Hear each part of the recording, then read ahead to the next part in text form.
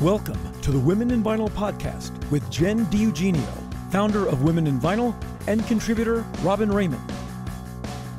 This podcast facilitates conversations with those working in the vinyl record industry to educate, demystify, and diversify the vinyl community.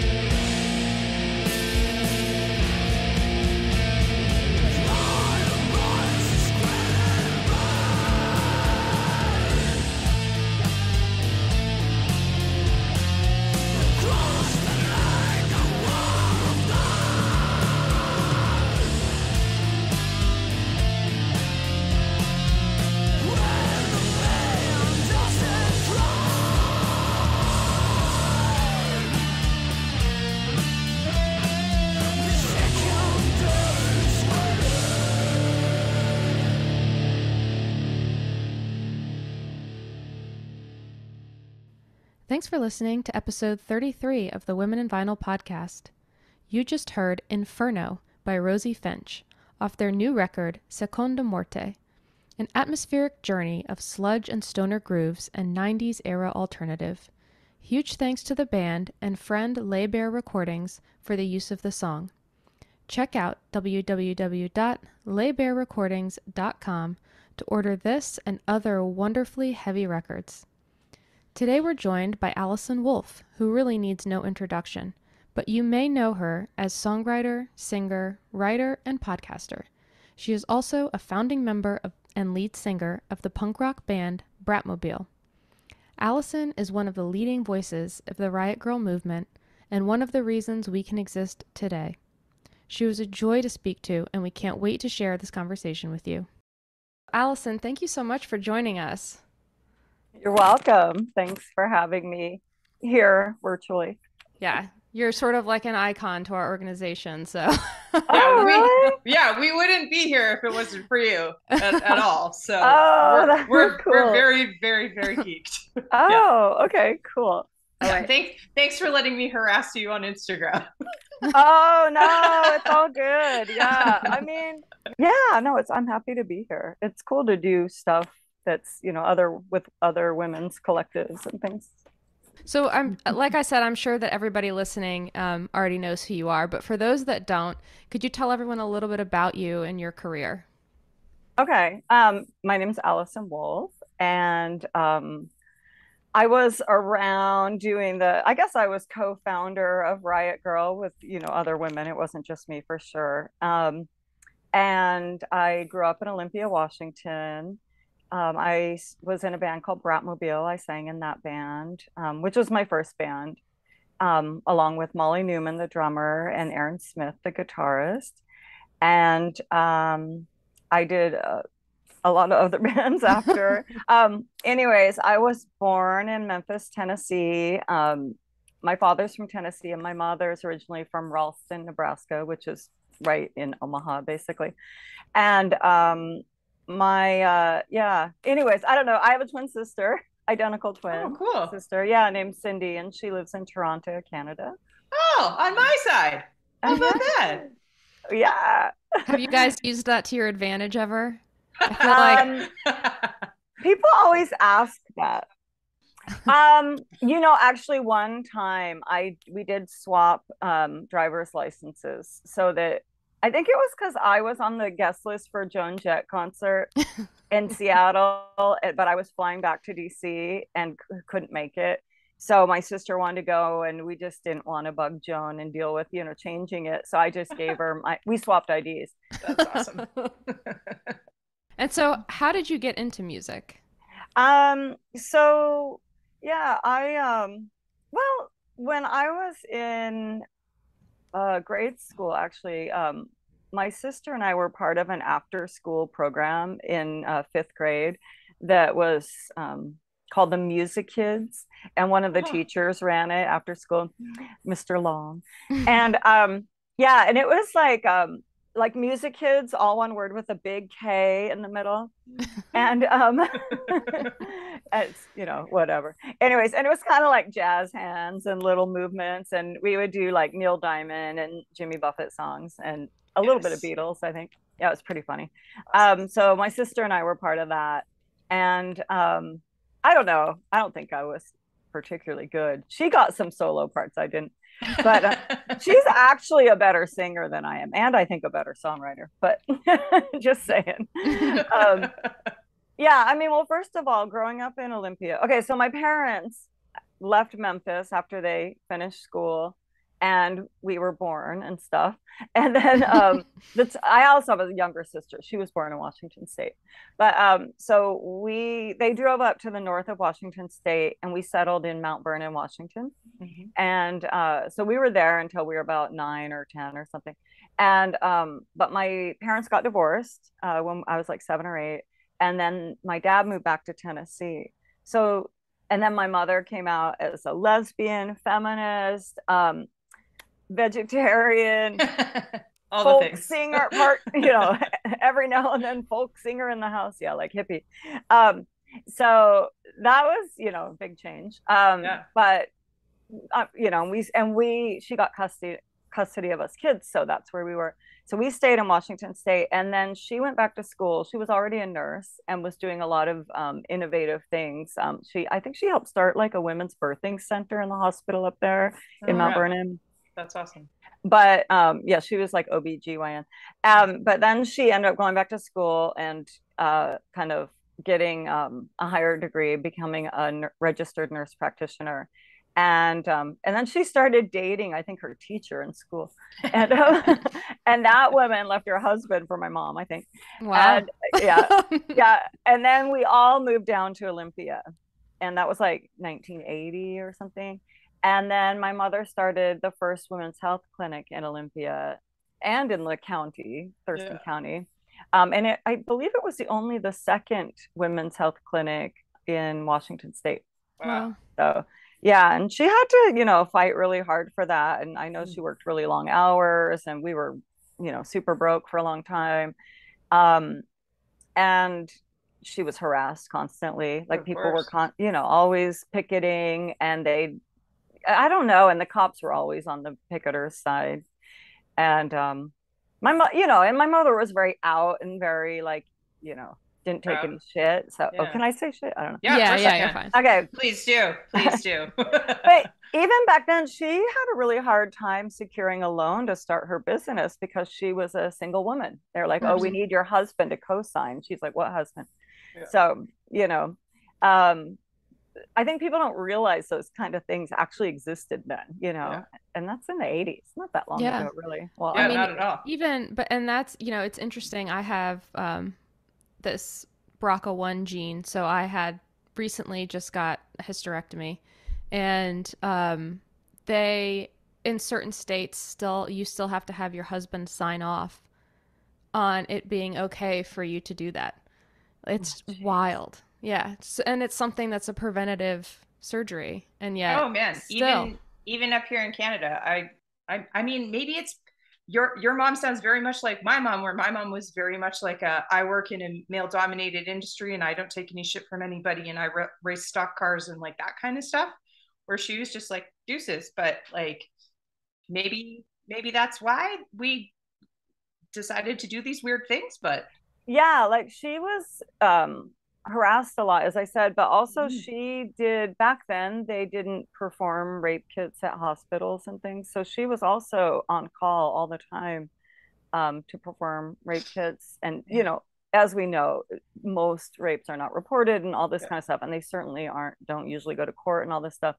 But my mother, if things did, she would support the woman, and she'd be there the whole way. And she would sometimes, you know, just testify in court and say, yes, I examined this woman, here's what I found. And she would get death threats for that. from the men who would, whether they were convicted or not, but like, Of course. yeah, just it's wild. So I don't know, and in the later years when abortion doctors and stuff started getting killed, she wore a flap jacket. She wore like a bulletproof jacket to work, and she got trained to use a gun, and she carried a Glock in a fanny pack. Wow. It's kind of funny. And she was such a good shot, like really, because I mean, so don't mess with her, right? So Yeah. I mean, I took actually that class with her, the gun shooting safety class or whatever, and it was, first of all, it's only a weekend. I can't believe how like wimpy it is. But anyways, but we did go to the firing range on the last day, and I couldn't even pull the trigger on most of the guns. Like my finger wasn't strong enough. Plus, I was a total riot girl. I showed up in my Riot Grrrl skirt and barrettes. Totally. And my mom was like, had her baseball hat on, was chewing tobacco, and was like, hurry up, I got to get back to the game. With her yellow glasses. Yeah, it was pretty funny. And then, I love it. But then because the cop was so impressed with my mom's abilities, he ended up handing me his Glock, and he was like, try this. Because I couldn't pull the trigger. So I was like, oh, I can do this. It's like a toy gun. So yeah. So she was like, okay, I'm getting a Glock. And then she had, and the, what was it? The fanny pack, as we call it here. I know we probably should call it something else. Bum bag. I don't know. And she would pull this, it had a drawstring thing or whatever, where it would just open if you pulled the string. Yeah. And then you could grab the gun. So, yeah. So man, she was ready. But but I mean, it definitely taught us to question things, especially question like authority and the government and all that kind of stuff. I mean, not in the way that we talk about questioning the government now exactly, but yeah, so definitely. But you still have to kind of rebel against your parents somehow, right? So how do you do it? I mean, so we just, it's more like you kind of just take all that stuff for granted. If you're surrounded by, left wing and just cool lesbians all the time, and you have like, and women's healthcare is a right and all this kind of stuff, then you don't realize that the rest of the world isn't so much like that. I mean, you kind of know, but you don't experience it until you leave town. So anyways, but she, my mother actually died of ovarian cancer in 2000. Sadly, she was 55, so young. Wow. I'm so sorry. I know, and it's like, it's just also the irony of it, a women's healthcare provider, exactly. But they don't always. Well, I think with ovarian cancer, honestly, you don't catch it till it's too late, so it's not. It's not her fault. That's why you did it, right? That's why I did it. Yep, I wasn't gonna wait and see. So I know I've thought about it, but I don't know. But I mean, whatever. Maybe I should. Like, who cares? I mean, I will tell you that the recovery was like shockingly fast. They sent me home the same day. Yeah. Oh yeah. Wow. Oh yeah. Yeah. Even in socialized Canada, like I was like, they're like, "Are you awake?" I'm like, "Yep." They're like, "See you later." I was like, "Bye." Wow. Later. Yeah. One thing that she said before she died was like, don't ever let your guard down regarding, abortion and reproductive rights and all that kind of stuff. And she was like, watch, they'll chip away at it, and the minute you turn your back, they'll take it from you. And even then we were kind of like, oh, Mom, and then right after she died, like, first of all, Bush W comes in and gets to, I don't know how many Supreme Court justices he put on, but I mean, he wasn't even popularly elected. No, and the Florida thing, what a scam. Jeb Bush rigging the whole thing, So it's like, yeah, it's insane what happened after that. And then now I know. Straight up Handmaid's Tale. Yeah. It's terrifying. It's terrifying. And now they want a federal, but like, they're just going for it. And you're like, this isn't the will of the people. By right. No, right. At all. And so that's what we're dealing with, is just anti-democracy. It's like, it'd be one thing if most of the people in this country felt that way, then I'd get the hell out. But no, this is our country, and it's not your Christian right, whatever. It's not yours. No, right. not at all. and you're stealing it by like really nefarious means. It's like, no, this is awful. It's not. I don't know. And with the Supreme Court, that's a scam. They're not elected. They're there for life. And they have so much power. Yeah. Right. And Amy Coney Barrett, who's not even like, she doesn't even know what she's doing, right? Right. Well, she's got one goal in mind, but yeah, she's a member of a cult. So you're just like, what the hell? How can these people? Well, that's exactly what Trump's team focused on, was getting judges, all of his cronies in the right places, because he knew that would be for life. And the Republicans knew that would be for life. And women who support him and that, that kind of politics, it doesn't make any sense to me. I'm like, you completely don't understand what you're supporting then. Or they do. And you just want no rights, I guess. Yeah, it makes it even worse. Yeah. Well, or it just makes you wonder what they're supporting. Like, okay, maybe they don't want their rights taken away, but they're racist or whatever, and they want other people of color's rights taken away or whatever, Totally. So, but also, I mean, it's just anecdotal, but even in the South, like, well, I don't know, but Tennessee, oh, I'm so sad with some of their new laws, but my father, okay, he's a Republican. Mm-hmm. But he's pro-choice. He was a doctor. He's pro-choice, and his wife, my stepmother, is a Democrat, and she told me that she's kind of in a small town in Tennessee. She doesn't have a lot of people with her on the political side, but she told me that at the group meetings and whatever, book club and all this stuff she goes to, she was like, oh, you'd be surprised. Like almost none of the women in my groups who usually vote Republican, none of them like Trump. And she's like, you'd be surprised how many women really hate Trump. And I'm assuming did not vote for him. But yeah, I don't know. But so we'll see. But yeah, exactly. It's just like I don't see how you really can politicize a woman's right over her body. Exactly. Like, how is that even political? And then the COVID and the masks thing. It's like, how is that political? Right. So back when the Riot Grrrl movement was starting, what was that time like? And did you know as it was happening that it would turn into what it has become? I think at some point, well, first of all, I was in my like 19, 20, 21, like that. So I think at that time in your life, you kind of are really self-centered, and it's like, whoa, we're the center of the world. But no, but not really the world. It's a small world. But yeah, I mean, well, I went away to college. So I went not very far, but I went to Eugene, Oregon. And that's where I met Molly Newman, who we started Bratmobile with. And she's the drummer. And we just she was very politicized already. She's from Washington, D.C. And she would look at things more of a kind of national level and stuff, which I had never really looked at before.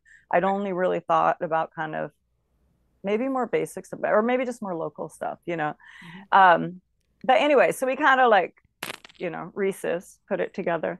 And we took a lot of very politicized classes and stuff at University of Oregon that we learned a lot from, and we met a lot of cool student activists in the student center, and who really influenced us. And so, but also we were musical, and I kind of brought the whole Olympia K records, the little cassette tapes that had people just singing in their kitchens or whatever, and that super DIY musical thing. So I kind of brought that to the table, and so we kind of meshed those things, and was like, well, and grunge was really big at the time in the Northwest. It might not have hit, they say the year punk broke, what was that, 91 or something? But I mean, already grunge in the late 80s was already happening. I mean, we may not have called it grunge, but I mean, grunge was definitely big in the Northwest already. And we liked a lot of those bands, but and we go to the shows. But we just felt like, what's the message here? And it was super macho, really. And the shows, you just kind of like, okay, now sexism is wearing flannel and long hair. Okay. So we just felt like, well, we might not really know how to play or anything, but we will learn and we have something to say. And I still think it would be more interesting than some of this shit, you know? Yes. So, I mean, going back to when you guys were kind of all putting your collective beretted heads together, is that when the zine started too? Like, is that when you guys decided, like, we're going to put some of our ideas down into a little doc and get it out to everybody? And because that's kind of was a little bit of the genesis of the Riot Grrrl movement, right? Yeah, well, we were very encouraged by people like Toby Vale, who I'd seen around town in high school at shows and stuff. And she was in an all-girl band called Doris, I remember. And those girls also skated around town. They're skateboarders. And Donna Dresch, who later is Team Dresch, but at the time she was in some bands playing bass. And so, you know, there weren't a lot of women, but there kind of were actually in Olympia. So you could see that and see them performing and stuff and making zines. And Donna and Toby both had zines, like I believe in the late 80s even. And then, or, you know, and then Kathleen moved to Olympia the summer right before or at least had been there that summer before I went away to college. So she moved there like 89 or something. Okay. And so I saw her, I remember seeing her around town, this tough girl, looked like Tank Girl, I remember at the time. And I'd see her on the bus and stuff, but also she ran a venue downtown. And it was like kind of an evergreen state college, kind of, I don't know, internship thing or something. Oh, cool. Yeah, so she ran this cool space. So I would also go to shows there, and but we never really talked to each other into like then at the time, except for, you know, maybe paying to get in or something. Right. Oh, I think one time I was put on the guest list, and she was so mad. And I said, "Oh, I think I'm on the guest list," and she was so mad, and she was like, "We can hardly make rent here. You should pay." Yeah. I thought she was gonna kill me. So I was like, I was so timid back then, you know, I was super timid. So I was like, "Oh, okay, sorry. Here's my money." and later I told the guy in the band who put me on the list, and he was like, and then I found out years later when I, you know, after I was friends with Kathleen, that we were both dating that same guy at the same time. Oh my God. And I think that's part of why she wouldn't put me on. I had no idea. I didn't know. Totally. I didn't know. Anyways, but so once we were in Eugene going to University of Oregon, Molly and I would come up a lot, as often as we could, because the scene really was not happening there. Right. You kind of had to be in Washington State mostly, maybe Portland too, but and so we would go back to Olympia a lot, and we started connecting with Toby and Kathleen, and were already starting Bikini Kill, and we would just have lots of kind of politicized talks at Toby's apartment maybe, or Kathleen's apartment or something. Mm-hmm. And so they were very encouraging of us, and so they're the ones who said you should do a zine. And we were a band in theory for a long time. Actually, I remember we named our band right away, and we were telling people we were a band for probably a year before we actually ever played. And I remember Calvin Johnson from K, he called our bluff. Like, he called us and said, "Hey, I want you guys to come up and play a show in Olympia. It was Valentine's Day, 1991. And you're going to open for Bikini Kill." And we were just like, "What? We don't know how to play. What are you talking about?" And he's like, "You guys come up here at least once a month bragging about your band." And then we were like, "Oh, I guess we do." Here we go. Yeah. Molly had taken some guitar lessons, I think, and she was really interested in drums. So yeah, we just ended up talking to this local Eugene band called Oswald 50 and Robert Christie from that band. And he gave us the keys to their practice space and said, "Have at it. Here's the days that we were there, so just go some other time." And and then it's like, "Well, how do we write songs?" And he's like, and he's like, "Oh, listen to some Ramones records." And I didn't have any Ramones records. So I remember just being like, "Oh, I'm not going to listen to the Ramones because I want to make sure we sound different." I remember reading this and I was like, I wonder if she listens to the Ramones now.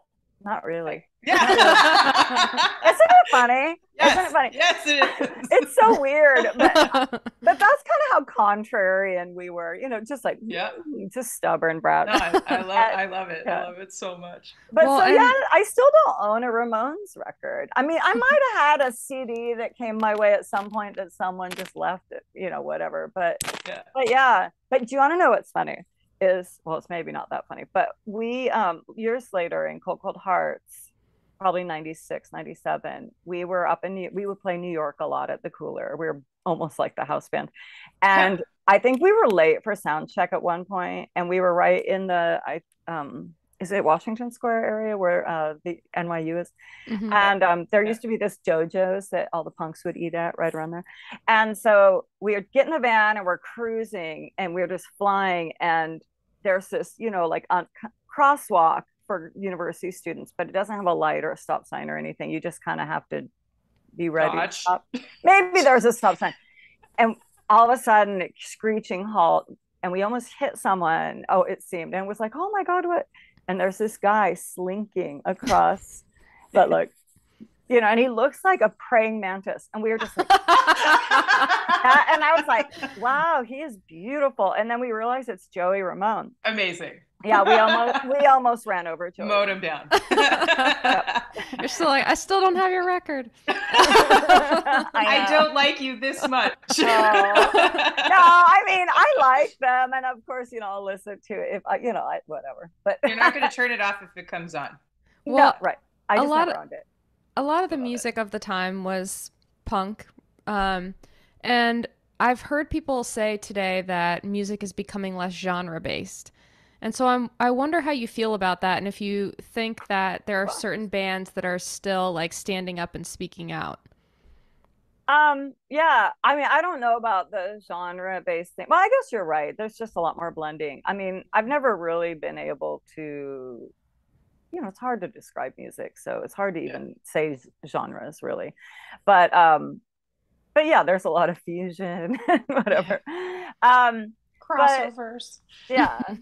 I mean, I think it's interesting. A lot of interesting things have happened. Like, first of all, like back when we started, the media wasn't really writing about alternative or indie culture that much. I mean, there were alternative news weeklies that were more in the 90s, I think, maybe later in the 90s, that were really doing, strong, and some college radio at that point too.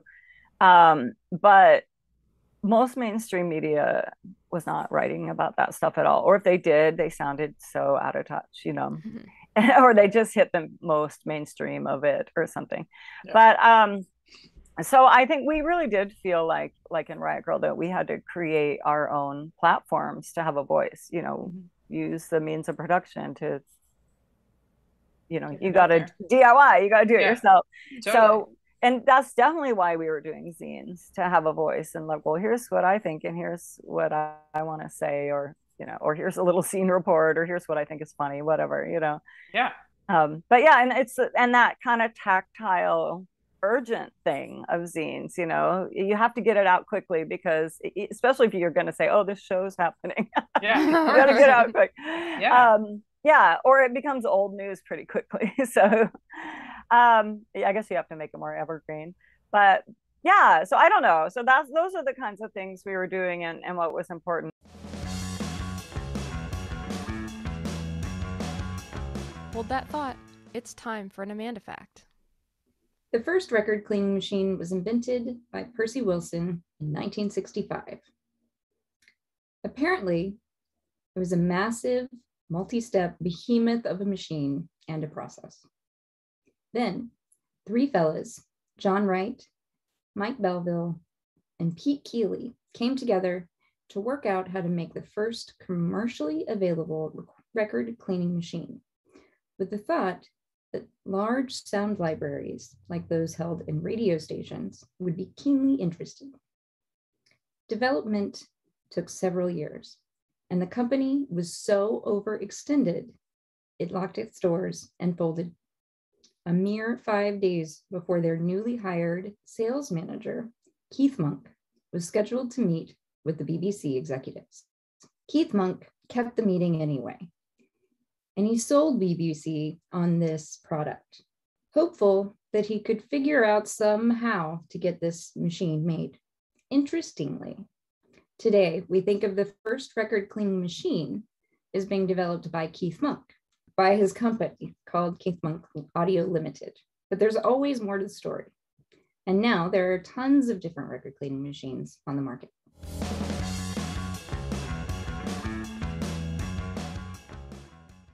How do you personalize your turntable?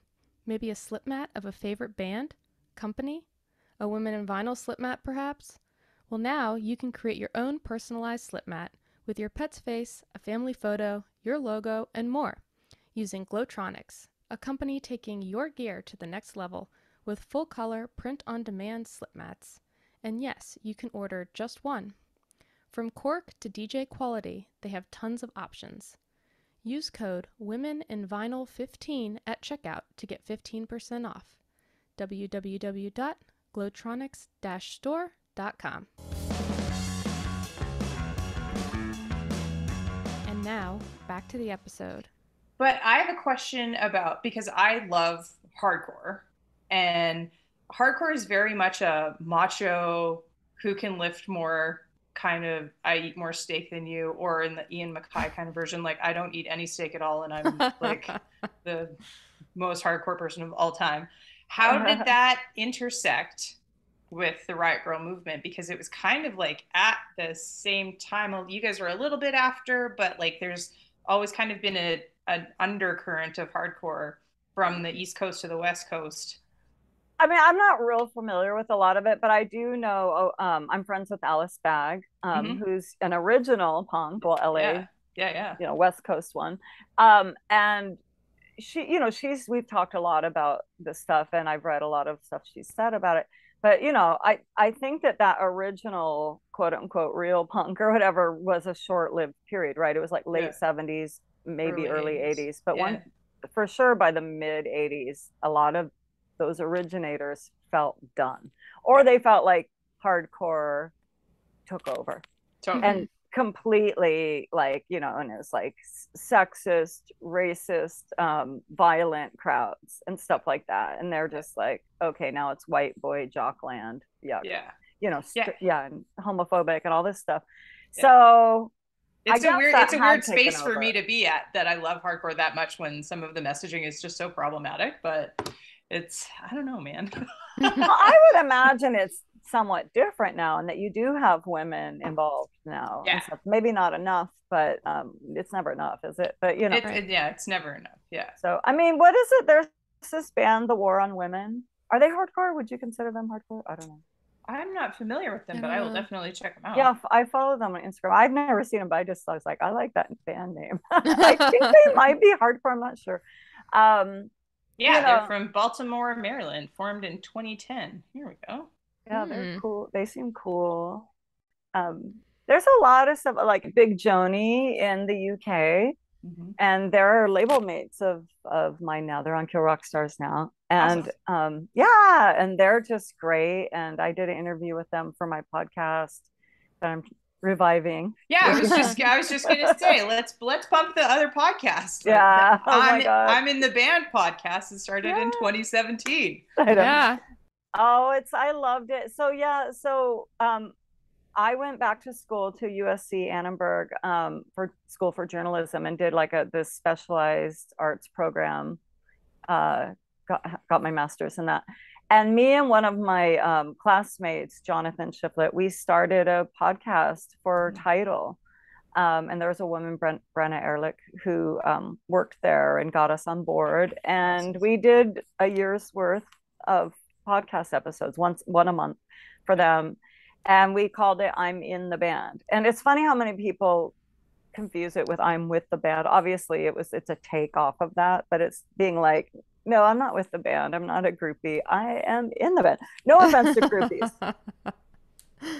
or Miss Pamela, she's cool. But but I'm just saying, like that was my whole thing about getting into music was I'm in the band. And then also this thing that happens that even if you are a marginalized person in any field really, but here in this case music, in a band, how many times you still have to continue to prove that your entire career. I can't tell you how many times I walk into a club we're supposed to be playing that night, and it's all like, who are you? Or doors aren't open, get out, whatever, you know, wait, who's your boyfriend, whatever, you know. Totally. You're just like, oh Same. my God. And I think that's sort of an interesting segue to like, we find that a lot of women don't feel comfortable talking about how they're maybe like objectified, or they're not getting paid the same amount, or whatever it is, just given because the same opportunity. Because of they're afraid to lose their jobs. And I'm wondering if you have any sort of advice maybe for them on how to speak up and feel more comfortable talking about these kinds of things. Well, I could give a kick down the door. It's a do as I say and not as I do thing. But 'cause I'm a pushover, and I get taken advantage of easily. But I know that our first episode ever was with Danita Sparks from L7.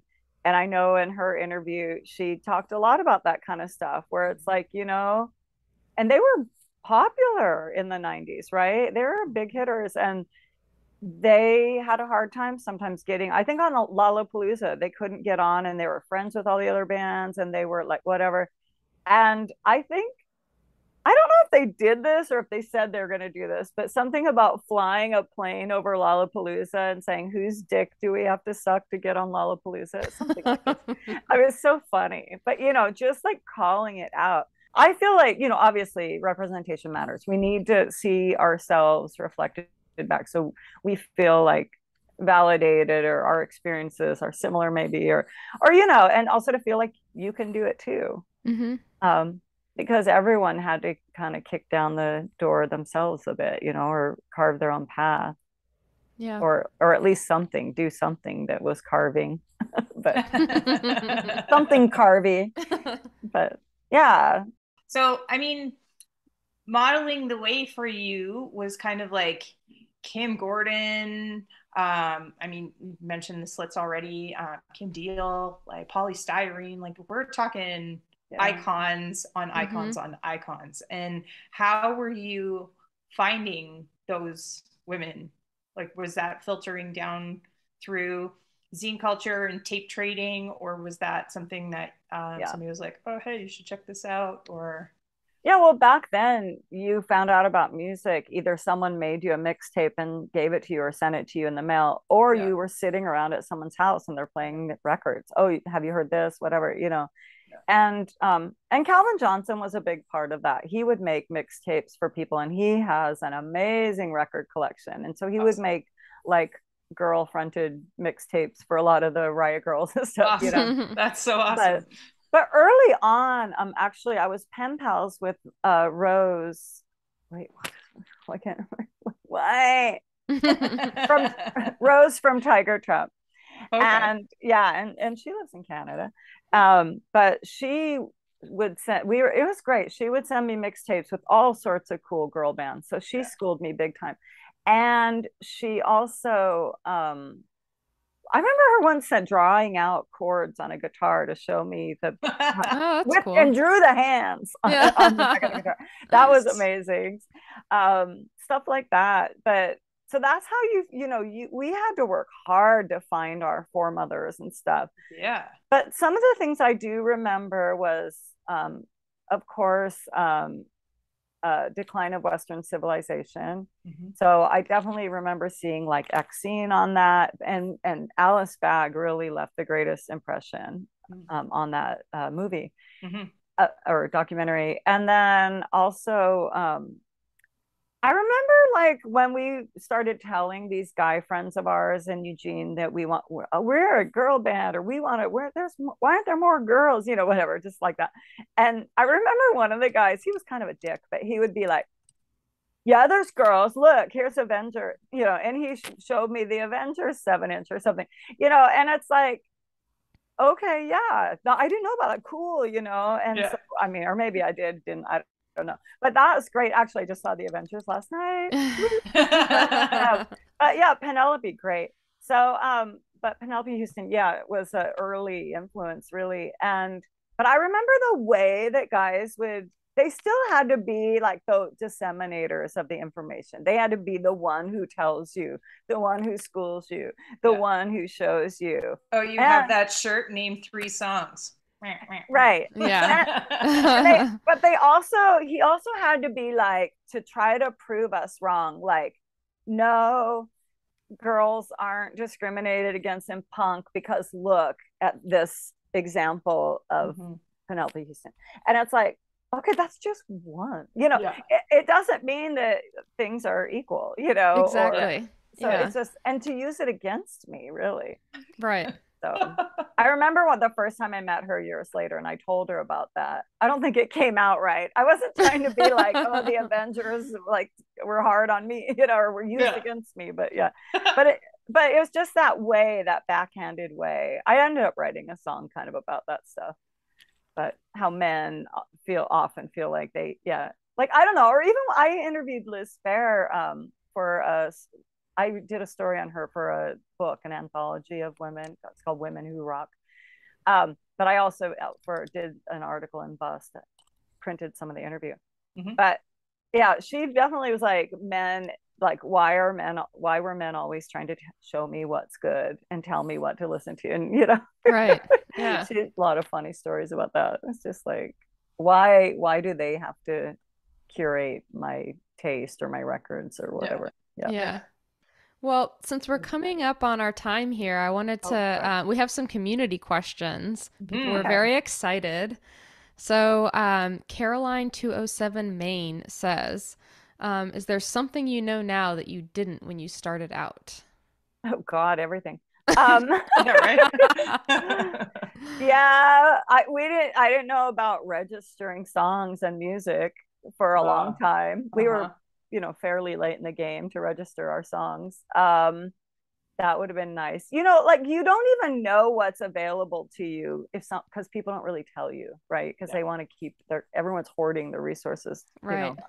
So anyways, but also I think sometimes like, I don't know. I mean, I know we were pretty politicized and we read a lot and took political classes and stuff, but sometimes I look back at some of the things I wrote or said and was like, wow, that was really idiotic. You just sound dumb, but or you just sound ignorant, and so sometimes I think especially like, it's a hard thing because you're like, oh, women need to speak up more and not be quiet, but at the same time white women don't need to be the loudest. So lots of stuff like that where it's like, okay, you could just, why don't you shut up and listen sometimes, right? Yeah. But it's hard balance because you don't want to shut up in the face of men, but you also whatever, you want to give space and not act like you know everything when you certainly do not. So stuff like that, I guess. There's got to be more. I don't know. Yeah, I guess I feel like I have a lot of punk damage, and that I still sort of seem to be, you're not supposed to make money off your art and all that kind of stuff. So I have a hard time getting paid or asking for what I'm worth or deserve, or even just what other people are getting who are peers or whatever. And I didn't build a path towards any of that, really. I mean, I'm not saying, oh, poor me, I'm super broke and down and out, but I'm just saying, like, I definitely didn't figure that out. Yeah. Oh, and the main thing I wish I'd done was I wish I'd kept a journal or a diary the entire time. I have the worst memory. I don't remember hardly anything. And now I want to write a book and do book stuff. And I'm just like, well, I don't know. That happened, I think. Yeah. So that's also a thing. Write it all down. Time to Die, You're Next. Oh, that's a very dark title. Wants to know what has changed in the Riot Grrrl movement from then to now, and that has made space for women and people of color. What do you think has? Okay. Well, hopefully everything's changed, but we're in a different era and all that. I mean, it's hard for me to say because I don't even know what Riot Grrrl is now. Like, I'm not really that aware of groups and what people are doing. So I see it more as a certain era, maybe even certain place and time. Totally. Kind of, I don't know. But at the same time, I don't want to discourage or dismiss people who identify with Riot Grrrl or kind of that kind of thing now and are doing their own things. But I mean, if we're talking about kind of punk rock feminism and stuff, I definitely think it's more diverse now, and I think that that's important. And also, I do think, well, I don't even think it, it's true. Riot Grrrl was very gendered. Now, at the time, we felt like we had to be like, we're up against these like rich white men or whatever. Totally. But still, you look back at the way we were kind of framing everything, and it was super gendered. And I think that things are way less gendered now and more like gender fluid. And I think that's great. That's important. And we need to, people are changing the language on that. I mean, and sometimes I find it's hard for me, not totally, but hard for me sometimes to get language and things right, because of that being so entrenched in genders in that era. Even though we're fighting the quote unquote good fight, you're just like, well, you don't, we need to stop thinking of things in a binary. So anyways, no, I mean, that's a great point. So stuff like that. Do you think that the Riot Grrrl movement would have happened in the same way if we had access to social media at that point? Wow. I mean, I'm sure it would be different. I don't know.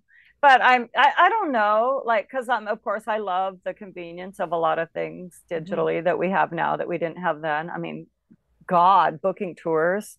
Like, not with the typewriter and a fax machine. Right. And calling people Totally. long distance, which is really expensive, trying to get them to call you back so you call while you think they're at work, all that. So it's on their dime. I sent postcards to confirm all the dates and everything. It's just ridiculous. And finding out a show's canceled a month later when you get there. No. Or even just if you have like a date with someone and they don't show up and you're stood up and you find out later they had something they had to do, an emergency, but you don't find out till you could get home and listen to your answering machine. So like, whatever. So a lot of stuff like that. But anyways, but one thing I did want to say also on kind of the diversity angle too is I think what's important is that from the inception, that the organizers, the people who are starting something, that is diverse, because people don't want to become part of something if they aren't central to it. Like if they weren't the originators, or it's not really their main idea or whatever, or it's not their experience or whatever. So I think that that's important. And I think that's also what's happening. I mean, but I think you have really important groups right now, like, I mean, that are really big, but like Black Lives Matter and stuff like that, that is just so inspiring and so important. I mean, just beyond necessary. So, there's bigger fish to fry and things like that. But I still believe in cultural activism and people having something to say in their art and music too, of course. And I think that, anyways, whatever. Wait, that's not a good answer. Whatever. No, I mean, you all were so instrumental in laying the groundwork for people to feel like they could do those things. So, I mean, that's definitely in your wake for sure. Yeah. And I mean, and I also would like to just say that I feel like I owe a lot to Kathleen Hanna, really, who really spearheaded it the most. Yeah. And she was the most, she's just one of those people who never stops. She's always has to be doing something. So she made so much happen, or instigated so much. Yeah. And that's such a good descriptor for the Riot Grrrl movement. Instigators. yeah. Disruptors and things like that. But yeah. I love that. At Kamiki wants to know, how have your values changed from the OG movement transferred to today's social climate, if at all? Oh gosh, I don't know. It's hard because you live with yourself every day, so you don't always see how you've changed. But one thing I said is that gender binary, I think, is like trying to deal with that and not be not think that way and not have things framed that way is something that at least I'm trying to do. And I don't know, and like try not be focused on, I don't know, like feminism just from my own experience or something, you know, and Yeah. try to look broader. And I think it's important that the people leading feminist organizations and things like that are not like straight white cis whatever, you know, like so that's also important. And I mean, I'm not saying I was against that back then, but I don't know, just seeing it more, realizing a lot more now. Yeah. But I don't know, things are so different. It's like digital, everything's digital now, so I don't know. I mean, sometimes I just thank God that we didn't have social media back then, because you know, we were constantly, you know, ragging on people and whatever, and zines. I can't imagine it exponentially, like, oh my God. Oh yeah, even for us, I think I'm glad there wasn't social media when we were in high school and stuff. Yeah. I mean, I can't imagine what the keyboard warriors would have said Oh my against God. the Riot Grrrl movement, you know, just like that boys club versus the girls club, and like you guys taking on and playing a show that you like maybe didn't have the chops to play initially, but somebody was like, hey, do this thing, and you guys were bold enough to do it. But you know, it's so easy to pile on behind a keyboard that I feel like that was such a microcosm of that time too, that it was just like, no, we're doing this thing, we're all fired up and it's awesome. And well, also fear of whatever, because I even think about posting things sometimes that I don't know what it is, just anything, and I think twice about it, right? Because it's going out to so many more people. Of course. Whereas when we were making these zines, you just scribble it out and, you know, photocopy it, you know, 100 times. With a stolen Kinko's card or whatever. Did you save any of those? Oh, I still think I have my Kinko's cards. I even had one of those blocks with the number counter on it somewhere. But I love those. But yeah, so I don't know. Yeah, I think that there is something about that extreme access to everyone and everything all at once, and like social media, that exponential audience or whatever, that might make people a little bit more fearful of expressing themselves. I think it would have done that for me, and I don't know if I would have started a band. I mean, I had to leave Olympia to even think that I might be able to start a band. It's definitely in Olympia, I was probably even too afraid of what scenesters there would think of me. You know? I mean, that was the scene of the scenes in the 90s for sure. Like, well, when I started, it wasn't really yet. Yeah. But maybe sort of. Well, one thing is Olympia was important because Seattle had these city ordinances that were shutting all the venues down and everything. Like you couldn't dance if you're not 21 or whatever, and definitely couldn't. Yeah. Anyway, so all ages thing was super screwed in Seattle. So people, usually we met in the middle in Tacoma. There was this great place, Community World Theater. Yeah. Nico Case worked the door. Yeah, it was great. That was mostly in the late 80s. But I'm sure into the 90s too, I think. I don't know. But yeah, but a lot of things had to happen in Olympia and Tacoma because Seattle was often shut down. So. Yeah, I mean, and it's those are little building blocks that I think sometimes people don't realize, right? It's that there was these weird political things that all kind of lined up in the right ways to put all of these like-minded people together in the right way to just kind of nudge them towards doing this amazing thing. So, and you had to show up. So much of a scene is just the hang and talking outside the venue or on the sidewalk or whatever, you know, or at parties, whatever. So I think that was also important too. Like, I think people still want to go out and meet up in person, of course, but I think things were so much more regional back then. Music and scenes, and especially the Northwest, it was very sleepy back then, and you didn't have national acts coming through very often. People find that hard to believe, but no. So you know, your heroes are your hometown heroes, you know. Totally. Yeah. Well, one more question and then we'll ask our final one, but the one beforehand is from Michelle Kaufman. She wants to know what your first album on vinyl was. Oh, well, I don't know.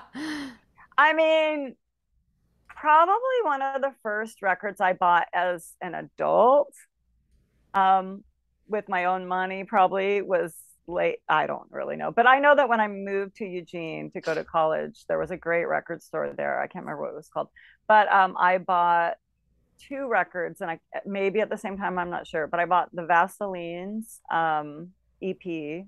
That's pink. It's got like Dying for It, Jesus Don't Want Me for a Sunbeam, Molly's Lips, and what else on there? Anyways, and I bought that, and then I also bought the Shop Assistants. So wow, both bands I think are from Edinburgh, Scotland. But the Shop Assistants, I bought that album, their first album, I guess, or whatever. Maybe it's their only album. I don't know. And both of those records I still have and I love. And yeah, the Vaseline's record, Kurt Cobain was always trying to get off of me. He knew I had it, and it was hard to get, I guess. But yeah, I can't tell you how many of his friends were like, Kurt really wants that. And I was like, well, too bad.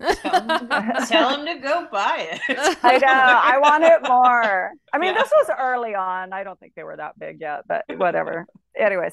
But yeah, I still have it.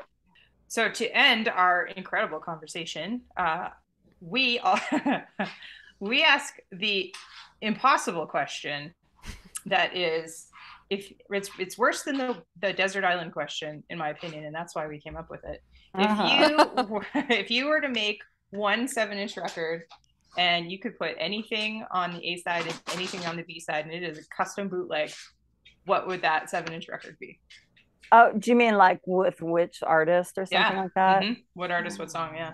I know, it's the hardest question of all time. Well, probably Patsy Cline would have to be on one side. Oh, here we go. Because I could just listen to her sing the shit out of anything. But like but some song that she's never done before, maybe some deep cut. Yeah, something. I was about to name a song, but I think she did do a cover of that. But anyways, I don't know. Like maybe like it's, who knows? Maybe Patsy Cline on one side and Linda Ronstadt on the other. I don't know. Oh, nice. I mean that is iconic. That is iconic. I'm here for it. That's incredible. Awesome. Well, this has been so great. Thank you so much. Yeah, thanks, Allison. I can't can't tell you how rad it is to have you on here. I hope I came across okay and didn't bum anyone out. But yeah, no way, not at all. Quite the opposite. I feel like people will be more fired up in the way that they should be. Always. Yeah. I mean, that's exactly what we're after on our podcast and in our organization and our daily lives. That's what we're trying to do, is spearhead it, make it better, right? Yeah. So. Carry it on. Yeah. Yeah, well, I'm happy to be talking also to Canadians, and Yay! I'm sure my sister Cindy Wolfe and her hubby boyfriend Reg Harkema, they're the documentary film people. But anyways, they're Canadian, and they'll probably listen to this too. So. Awesome. Well, if your twin sister wants to put out a record, you just we'll figure it out. Awesome. Yeah, I really think she should. Yeah. So we can make it happen. That's wicked. Awesome. Okay, cool. Well, thank you. Great rest of your night. Yeah. Okay. Yeah, super appreciate your time. Thank you so much. Okay, you too. Bye. Bye. Thanks for joining us on the Women in Vinyl podcast. You can join our ever-growing list of sponsors. Other record labels: Selector, Couple Design, Eargasm, Groove Washer, Glowtronics, New Gen Audio, and Vinyl Revolution Record Show. And thanks for sponsoring the show. Hey, as always, you can join our conversation on Instagram or send us a note at media@womeninvinyl.com. Clock us. Send us info. If you have a question, we got the answer, or we'll find it. We won't lie to you. And check out womeninvinyl.com for past episodes, the store, the job board, and the library of resources. Don't forget to like and subscribe and give us a review on your favorite podcast delivery method. You can also contribute to furthering our mission at patreon.com/womeninvinyl. Hey, guess what? This episode, 45 minutes. You know there was more. You want more? You get more. Go to patreon.com and you can get more. And you'll find all the B-sides, the deep cuts, and the amazing extras, including longer episodes, and contribute to the creation of scholarships and educational opportunities to further the demystification, the infiltration of more women and non-binary identifying humans into the vinyl making space, decreasing those turnaround times every week. Yeah, we love your records. We want you to love them too. womeninvinyl.com. This episode has been brought to you by Women in Vinyl and Red Spade Records. Thank you for listening. Please remember to subscribe, and you can always contact us directly by visiting www.womeninvinyl.com.